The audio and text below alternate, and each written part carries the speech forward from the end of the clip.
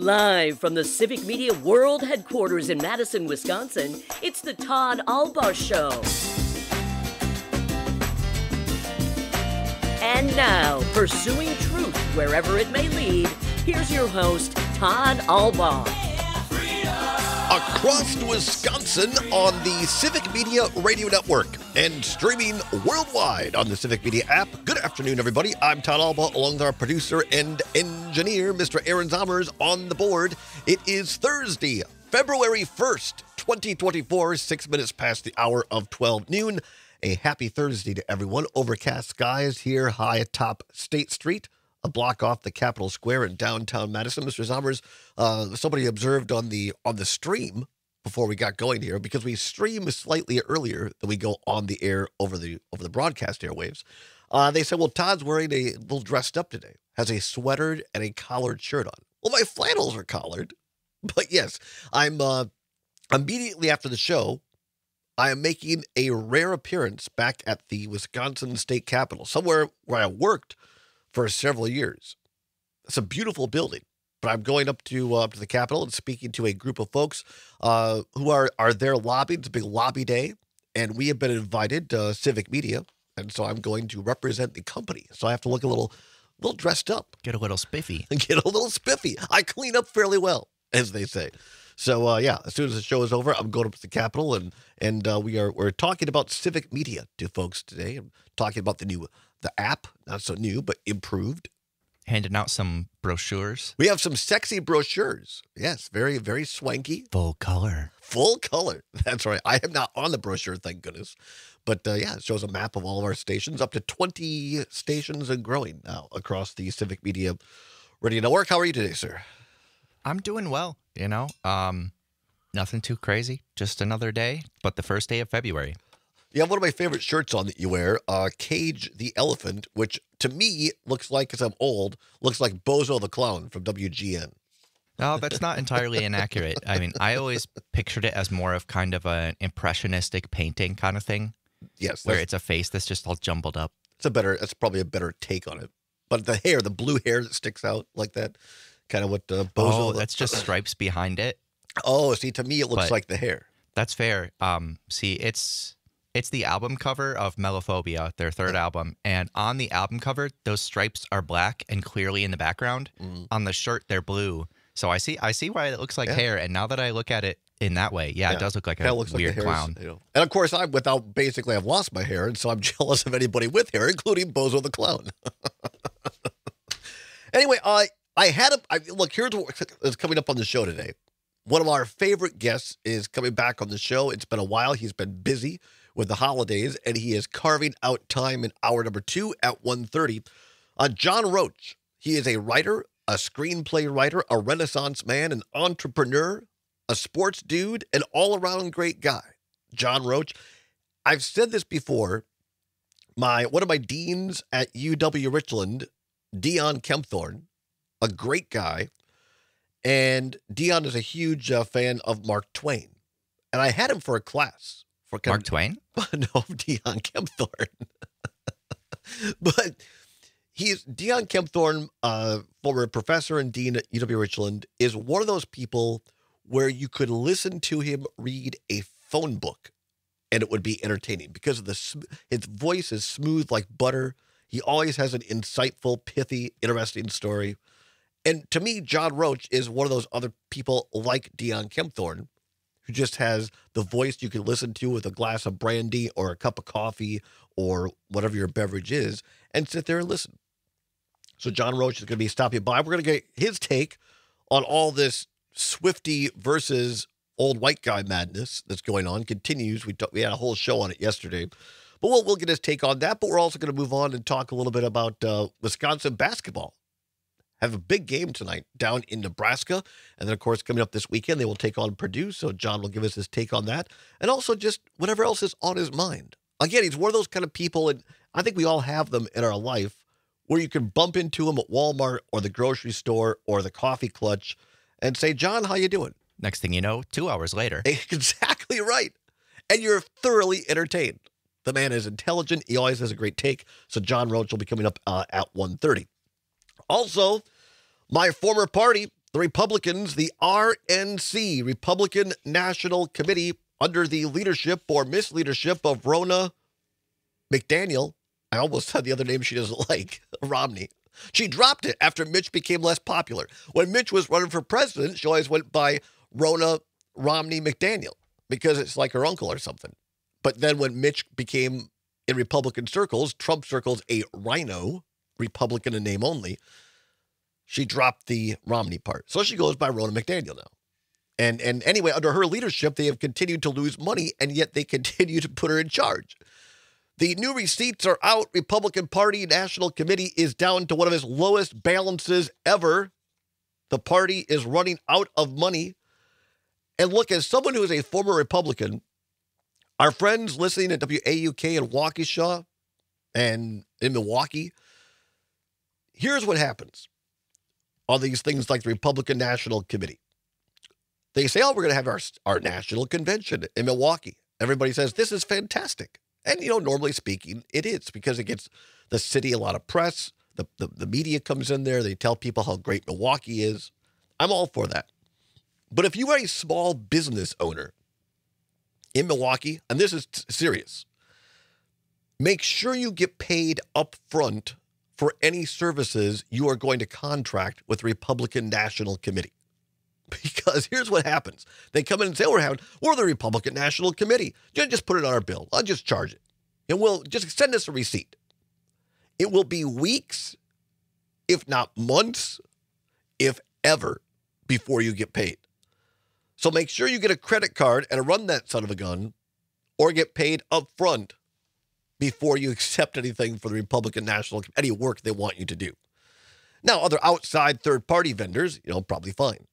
But if you're dealing with the party or the Trump campaign, assuming that the nominee is going to be Trump, get paid up front. I'll more on that a little bit later. That's where we were going to start.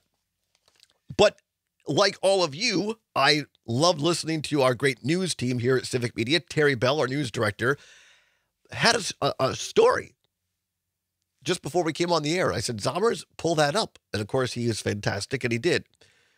Governor Tony Evers has finally commented on what's happening to the University of Wisconsin system and the closure. We are now at 4, Richland, Washington County, Fond du Lac, and Marinette, campuses that are either totally closed or will be soon. And today, apparently, Governor Evers finally had something to say on it. This is what he said. Oh boy, Mr. Education, something to say about the closing schools. I wonder what it is. I anticipate there will be more two-year campuses closed down. It's going to be painful, though. I think Jay and the Board of Regents are doing the best job possible. Okay, a couple of things here. The governor of the state of Wisconsin, as Mr. Zommers noted, 3 times elected the state school superintendent of this state, is now saying on the record that more two-year campuses are going to be closed in this state. And other than saying it's going to be tough, he goes on to pour salt into the wound by saying that Jay Rothman, in my opinion, the incompetent president of the University of Wisconsin system, and the Board of Regents are doing a good job handling it. Well, he specifically said the best they can. Well, the best they can. And well, in that, he may be correct. Maybe you're right. Maybe that's fair. The best they can, which isn't very damn good. I'm a little shook by this, quite frankly, because we have, by the way, we invited Mr. Zommers, sent an official request through his office. We've invited the governor to come on this show, Governor Evers, to talk about this specifically. We have not heard back, right? Correct. To date, we have not heard back. I have been to campuses. We did a 3-hour show from UW Richland over a year ago. We had the dean of the UW Stevens Point at Wausau campus on in Marshfield last week. Wonderful person, by the way, and we appreciate her coming on. And look, we didn't talk a lot about the closures because that's beyond her scope. We wanted to uplift the 2-year campus at Wausau and Marshfield. But the fact that Jay Rothman continues to not hold open town hall meetings in communities where he is closing campuses is atrocious to me. These are public universities with public money. And this line about, well, enrollment keeps falling. They don't tell you the flip side of the 45 record. I know a lot of people won't get that reference. The flip side is that the legislature is not funding the University of Wisconsin system, and there's terrible leadership at the top. Therefore, recruitment levels and actual studies of how to adapt while keeping campuses open and still be profitable is not happening. Case in point, Richland Center. The person who did the recruitment retired. They were not allowed to rehire that position. The local foundation, who had $600,000 in private money, said, we will hire a recruiter. And UW Platteville and Jay Rothman at Systems said no. And we have never gotten a reason why. And then they say, well, geez, recruitment's gone down. You have to tell the entire story if you're going to talk about recruitment numbers. 844-967-2789. Let's go quickly to on the phones. Mark calling in from Prairie du Sac. Mark, what say you? Yeah, it's a shame that they're closing down these two-year campuses. They should actually be expanding the program to expand, the needs for our workforces in the future. I mean, I was thinking about this and maybe we've gone back to, and I don't know what the status is now for like kids back in grade school. Maybe they don't do them anymore, but I can remember, and I had shop class all 3 years, 7th, 8th, and 9th grade when I was in junior high is what they had it structured back then. Sure. I mean, and actually in 9th grade we had the opportunity to cast aluminum. It's just a shame that and they talk about the growing needs of our workforce. I mean, either they have to expand the technical expertise they're offering education in high schools, but then expand the two-year campuses and actually fund them. I mean, it's a bloody shame when we've got $4 billion sitting in the coffers as a surplus that we're closing down any of these campuses at all. Yeah. And to start making industry pay for the education that they need to have workers. Well, then they have to start funding the system that provides them with those workers. Yeah, I couldn't agree more. Mark, thanks so much. Up against the clock here. When we come back, more on this. Tony Evers thinks that Jay Rothman at System and the Regents are doing as best they can. Well, they need to do better or get rid of them.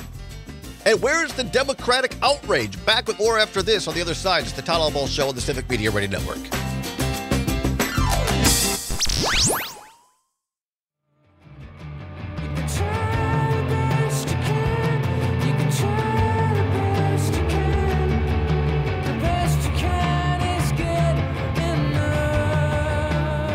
Welcome back to the Todd Ball Show on the Civic Media Radio Network, 20 past after the hour of 12 noon.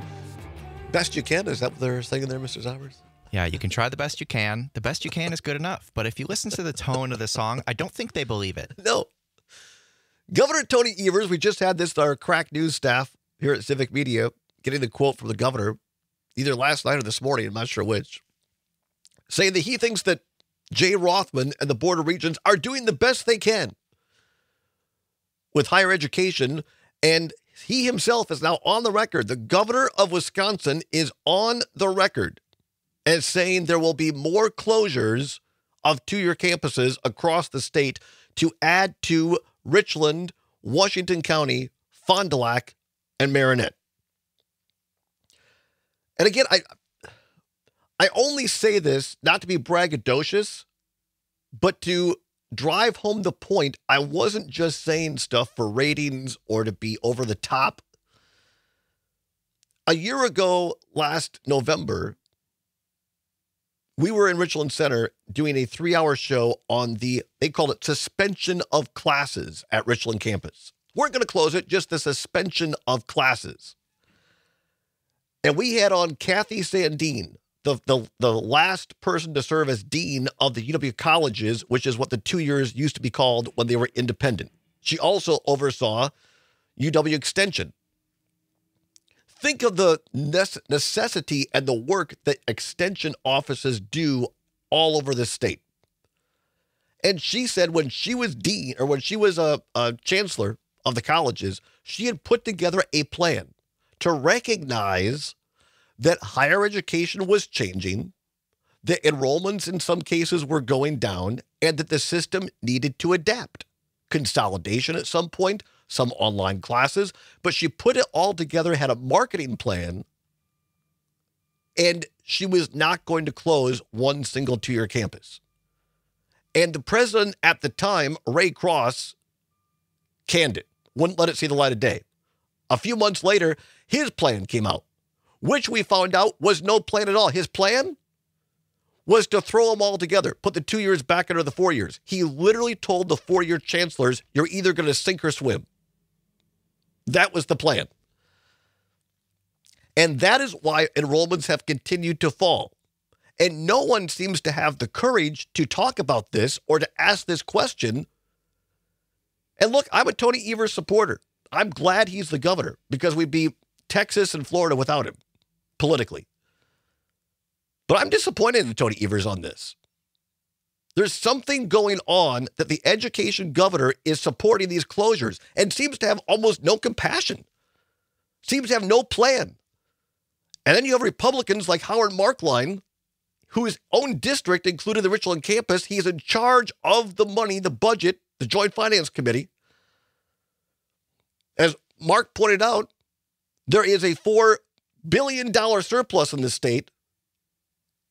And no one wants to talk about why we're not recruiting people and actually adapting to higher education without closing campuses. And the economic impact on these communities is in the millions, plural. Richland Center, $7 to $8 million impact. And Republicans say, well, here's a couple of million to help you out. 844-967-2789. Let's go to Mike in Kenosha. Mike, thanks for holding. What say you? Yeah, thanks for taking my call. I appreciate it very much. I just want to remind both yourself and the audience that these austerity, practices that the right wingers continuously throw at us has basically been all around our infrastructure, whether it's education infrastructure, whether it's democracy infrastructure, whether it's roads and bridges and broadband and everything else. They are shrinking a government to the size that we're small enough to drown in the bathtub. We've heard them say that over and over. So it's nothing new. It breaks my heart because just about every dollar that you spend in infrastructure, you get $1.50 or more back. It is something, especially in a 2-year school, specifically in this case, that is a much needed step in between high school and college. Yeah. And quite frankly, it fits like a glove in a lot of these smaller markets. And I agree with you, Mike. As a former Republican, I saw this. You're right. There's been an attack on funding for higher education and infrastructure for Republicans for years. It preceded Tony Evers. But my question is, why is Tony Evers not speaking out about this in a stronger way instead of going along with it? And where is all of the anger and angst from the progressive Democrats in the legislature who went apoplectic over DEI, which I was right there with them. But on this, when it affects mostly rural Wisconsin, they are silent as a stone. Our politics, unfortunately, have degraded to the point where instead of being bold and assertive and confident when you're stating a position, you almost have to be guarded and look around you and see who's listening because of the attacks that are eminent from the opposition. When our system of democracy is shunning public servants and embracing self-servants, we need to pivot, and we need to pivot quickly. So that's my response to your specific question. But I just want to remind people, whether it's roads and bridges, whether it's education, whether it's, name it. They've been in the starve the beast mode for a long time, and that's not going to be changing until they are removed from office. Thanks, Mike. Appreciate it. Mike in Kenosha, 844-967-2789. Let's go up north to one of the great cities that has a 4-year campus, UW Eau Claire. Jean in Eau Claire, thanks for calling. What say you? I want to add some more issues to that list that people, Democrats primarily, are working with right now, especially the governor, and that's the health care crisis on our side of the state. With 2 major hospitals closing down within a couple months, a big clinic operation closing down, just found out the day they were going to close with no heads up. None of our representatives or governor or anybody knew anything about it, and that's a major crisis because Chippewa Falls is losing its hospital and some healthcare clinics that was associated with the hospital that just had expanded, and due to funding and due to Republicans not giving Medicaid funds, it also comes in with it. The COVID, and also one of the facilities, well, they were all hacked. And there was a while they couldn't even get their medical records. So there's a lot of stuff going on. And believe you me, I support the universities, but they got everybody strung out, women's issues, abortion issues. I appreciate your comments as always, Gene. And I agree with you. This hospital crisis is a huge thing. We're going to spend more time on this. Pat Kreitlow has as well. But I mean, don't you think that the governor and Democrats have some responsibility to speak out on this at least, and not just roll over and go along with it? What can he do? I mean, look at they're doing the redistricting, and he's involved in that. I don't know how the people that are leaders, like our governor, with all of the attacks on every single structure that we have, it's unbelievable. I mean, I'm not kidding you, I have notebooks full of all of the things that these people are dealing with. They're attacking left and right on all of the things that all the taxpayers. Gene, I'm up against. I've always appreciated. I'm up against the clock right now. We're going to run more on the other side. Lee, don't go anywhere. We'll take your call on the other side. It's the Todd Alba Show on the Civic Media Radio Network.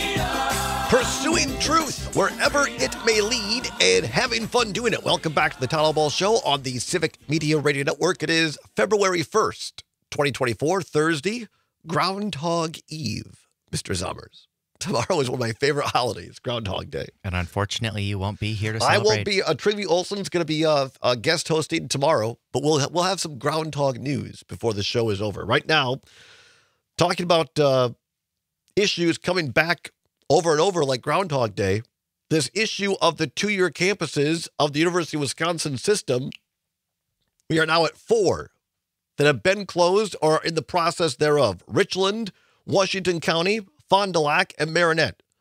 And today, the governor of the state of Wisconsin, Tony Evers, 3 times elected state school superintendent of public schools, had this to say. I anticipate there will be more 2-year campuses closed down. It's going to be painful, though. I think Jay and the Board of Regents are doing the best job possible. Jay Rothman, the president of the University of Wisconsin system, the Board of Regents are doing the best job possible. As Mr. Zomer said, he might be telling the truth. They might not be possible of doing any better.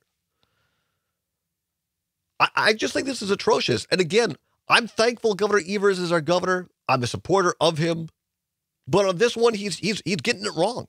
And where are the Democrats? Where are all of the liberal progressive Democrats who scream bloody murder when it's an issue they care about in higher ed, but so far silent on the dismantling of the Wisconsin idea, which is that the borders of our state are the borders of our university. 844-967-2789, 844-967-2789. Lee, back in Richland County in Yuba. Appreciate you holding on, Lee. What say you? Well, first off, I want to tell you how much I love your show and all the topics that you bring up that are really pertinent. And I totally agree that Evers ought to get off his neutral position and really fight for furthering education in this state. You're talking about the Wisconsin idea, and boy, that's something we're really missing. And I'm sorry that the Republicans in the past have wanted to privatize everything, because they're really putting all of our educational systems in jeopardy. Yeah. And they're providing monies for parochial and private schools, and that's wrong. It's just flat out wrong. And Evers ought to speak up. Evers ought to fight for this. I don't think the Board of Regents are doing their job. They're not doing it properly. I miss the progressive days. But anyways, I thank you so much for what you're bringing up. And unless you've got a question for me, I'm going to hang up. Well, I appreciate the comments, first of all, but just quickly before you, you're in Richland County, Yuba, a great little burg in Richland County. Just tell folks in your own words, living there, what the closure of the Richland campus means for the community in your words. It means an awful lot to the community. I've gone to a number of these sessions with Mark Klein, and of course, all they ever have are listening sessions. They never will say much except for maybe a couple comments. They pretend to kind of scribble some words down, but the campus was kind of the gem of this community. A lot of our youth would remain here for 2 years, and we're able to save up money and live at home and do things here locally. But right now, they're forced to leave this community. And I, as an elder at this point, I'm 80 years old, and I'm a former educator. My wife and I enjoyed taking classes there. Mm-hmm. They offered adult classes. They offered classes for youth. They had theater there. They had various groups and committees that would meet there. And it was kind of a central spot to the entire community. And now that we've lost it and others are going to lose it as well, I think this is a travesty. This is something that, with the billions of dollars we've got left over, these guys are just really misusing our money. Yeah. And so the community suffers tremendously from this loss, and now we're stuck with a building, and we're stuck with a contract that they wiggle their way out of. So we're going to suffer financially again. And our school district here is looking for a $27 million agreement with the community to raise money for repairs and stuff for the schools. And these Republicans, Mark Klein, are just sitting on this money when there's so much that could be done that these guys are just brainless twits. I couldn't have said it better, Lee. You nailed it. Thank you so much, Lee in Yuba in Richland County. He's right. And again, I'm going after the Democrats a little bit here because I think they deserve it. But the Republicans are not without fault by a long shot. They're the ones that haven't been funding it. We wouldn't be here if it weren't for the lack of funding from Republican legislatures. And as Lee pointed out, Howard Markline, who I was in the room when he addressed over 100 people in Richland County, and they said, please give us a couple of million, $3 million to save our campus, to keep it going. Well, he said, quote, there's just no money. There's just no money, unquote. And now they have money, $2 million per community to close the campuses. All right? The money is there. It is a choice not to use it to support public higher education. 844-967-2789. Quickly on the text line first. Mary, listening in Mount Horeb, says, I just left a message stating my concern about our higher ed in our state with my representative, Diane Hesselbein. Is there a way we can get a civic media campaign going to contact Governor Evers? What would be a good phone number, email to reach him? Mr. Zommers, I know you have a public number you'll look up and you can pass on to us. I'll find the phone number. For now, what I do have, I don't believe there's just an email address you can get through his website, but if you go to evers.wi.gov, so evers.wi.gov, and you click on Connect, there's a tab for Voice Your Opinion, and then it has you put in, your name, phone number, your address, so they know you're really a Wisconsinite, and then what your opinions to share with Evers are. So right. You can at least send them an email-ish message that way. And I would just encourage, as a former staffer, be positive. You could say, be look, polite. Be polite. Don't call names and just say, whatever. Just say, look, this is why we should save this. Please get engaged. Please defend this. 844-967-2789. Let's go to Bill listening in Oconomowoc. Bill, thanks for listening. What say you? I can't believe the other gentleman said it right. These twits that will not move a muscle to give us our taxpayer money that they're hoarding in this surplus they talk about. That's our money, not their money. Our money goes for public interest. Public education is number one in public interest. You can't have a great community if you don't fund public education. But here's where they could step on those twits' toes. We have to stop giving any public money to private schools, because if that continues, then they have to drop their tax-free status. Mm-hmm. Taxpayers cannot afford in this state to fund public or private education. That's just insanity. Yeah. And if nobody wants to take the ball and run with it, I think the last text that you just talked about, we could create something right through Civic Media to go to the governor and say, look, here's what you have to do. Not what you want to do, you have to. He is a big proponent for public education. Yes. I know he is. I know he is too. He has the ability and the leverage to leverage these people and say, if you don't work with me, I'll make it a governor edict that we temporary our public education is in dire straits due to Scott Walker and the way he gutted the institutions. We're going to have to hold you people accountable, and the money has to come back in. That's your only alternative, which really isn't an alternative.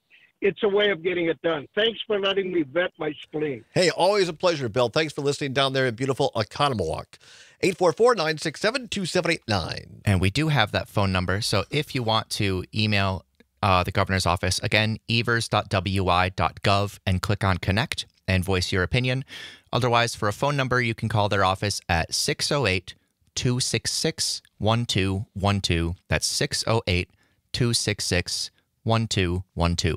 Thank you, Mr. Zommers, as always, for the fine work. Let's go back to the phone lines, 844-967-2789. Tony, listening in beautiful Wisconsin Rapids at WFHR up there in beautiful Rapids. Tony, thanks for listening in. What say you? Hi, boy, I haven't had a chance to listen to your whole show just because of work, but the last two callers really nailed it on the head. And with that last interview, I heard an excerpt with Evers saying something along the lines of the Board of Regents are doing an excellent job. I about slammed on my brakes and just was so infuriated. Right. Especially with, and I have two one of them's graduating this spring high school, and I've been doing nothing but encouraging at least 2 years of college, local, or a trade or whatever. And these opportunities are diminishing, and it's just infuriating and maddening. Not everybody's built for 4 years at UW or whatever. It's just a great, great loss, and all these opportunities and chances are being ripped away from our children. Yeah. Tony, I could not... Let alone the communities and everything else. I couldn't agree more. I really appreciate listening up there in Wisconsin Rapids. Have a good day, and don't be too upset. Drive safely. Don't slam the brakes on too hard there. But appreciate listening. Our great station up there, WFHR, in the middle of the state in Wisconsin Rapids. Tony brings up a great point, and I've said this before. I'll say it again, that our 2-year UW public schools are not just a great deal for the students. If they're a younger person, probably the parents are helping pay this. So the student might be able to live at home or in a cheaper housing than Madison or La Crosse or Green Bay or Milwaukee. And it's more affordable if it's a returning student, if it's a person who's been out in the workforce for a while and wants to return to get or finish their degree, the 2-year colleges are also a great deal for them. It's cheaper to get your education there. It's still a high quality, but financially cheaper. But here's the thing. Our 2-year colleges are also a great deal for the University of Wisconsin system and the Wisconsin taxpayer. The number of staff at our 2-year campuses across the state is much, much, much smaller. And the payroll, much, much, much smaller than in our 4 years. And at most of these two-year, a lot of people don't know this. At most of the two-year campuses, it is a joint venture between the state of Wisconsin and the county. All right? The county actually owns the buildings and does most of the maintenance. That comes off the local county tax roll. The professors, the staff, the books, the heat, that sort of thing, that's paid for by the system. So when you're at the state building commission, the legislature and the governor, and they oversee a lot of the infrastructure, most of the 2 years, that's not handled by UW system, or tax money. That's a local county thing. So not only are the 2-year campuses a great deal for those paying for an education, they're a great deal for the taxpayer as well.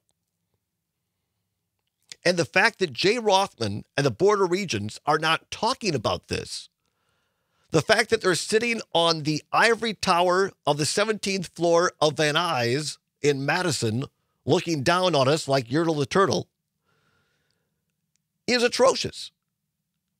And they are breaking the trust of the public. The University of Wisconsin system is a public university.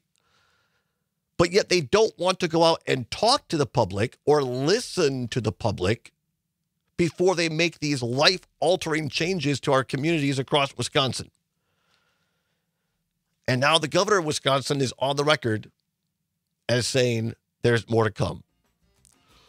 We'll keep following this. Appreciate your phone calls as well. 844-967-2789. 844-967-2789. Back on the other side. This is the Todd Albaugh Show, and this is the Civic Media Radio Network.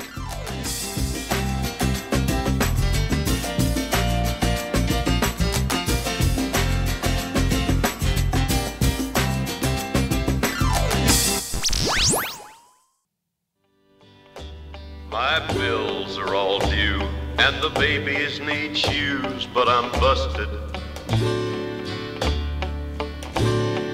Cotton is down to a quarter a pound, and I'm busted. I got a cow that went dry, and a hen that won't lay. A big stack of bills that get bigger each day. The county will haul my belongings away. I'm busted. Welcome back to the Todd Albaugh Show on the Civic Media Radio Network.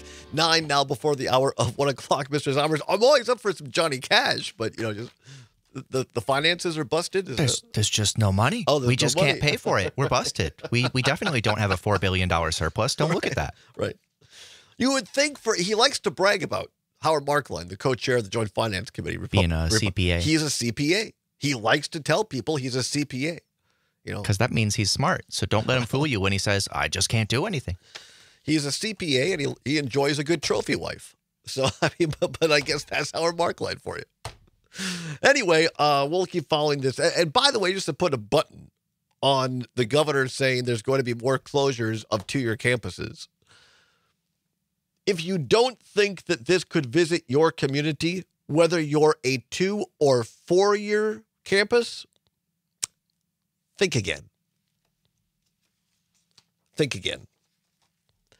Every public university in this state is potentially on the chopping block, with the exception of UW-Madison and maybe UW-Milwaukee. The rest are fair game. You heard it here first. Moving on, the Republican National Committee. Of course, many of you know, if you're a regular listener to this show, I am a former Republican in the party for almost 30 years, left in 2011 over voter rights issues, voter suppression issues. But I still, I'm familiar. I was a large part of it for a long time. And here now, the receipts have been released this morning, at least in part. The Republican National Committee is essentially broke. Very good. I like that. I'm not making this up. They are in bad shape right now when it comes to their finances. And this is not new news to some people, by the way. But the Republican Party is not doing well at all. It dates back, let's look at this Newsweek's article from December 21st of last year. So just over just over a month ago. Headline, Republicans are running out of money.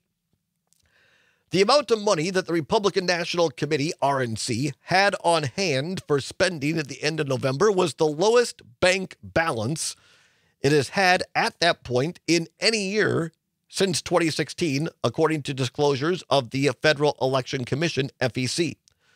A filing on Wednesday, the GOP governing body revealed it had $9.9 million to spend as of November 30th, which is less than half of what it had to work with when Donald Trump was contesting for his first presidential election. So I just wanted to set that up that this is what the numbers today are not necessarily new here. All right. So today, the new numbers come out here, and it ain't good.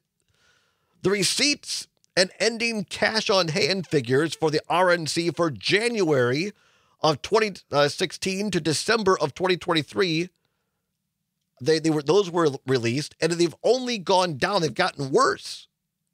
All right. As time has gone on. And you've heard me talk about this before if you're a regular listener.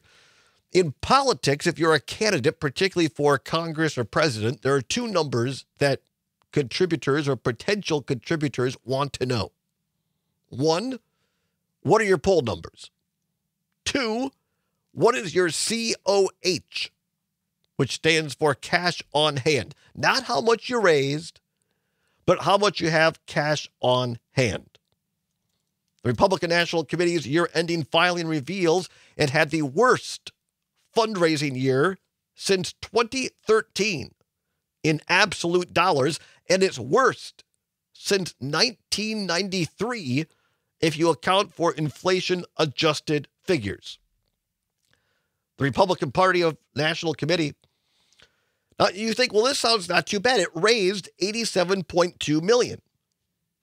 RNC raised $87.2 million, but it spent $93.5 million and had just over $8 million cash on hand with $1.8 million in debt.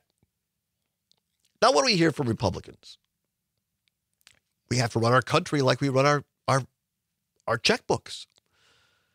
Kitchen table economy. You can't spend more than you bring in. Favorite line of Republicans. Their national committee raised $87.2 million and it spent $93.5. Now look, I am not great at math, but I can tell you $93.5 million is more than $87.2 million. The Republican Party is in trouble, you guys. They are in trouble in terms of their numbers. They are in trouble of the money that they're raising or not raising.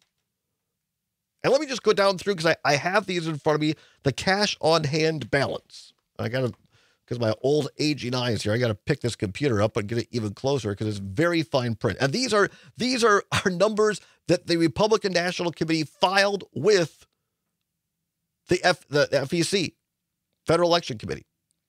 So right now they're at a little over $8 million cash on hand. Last year at this time, it was almost 10.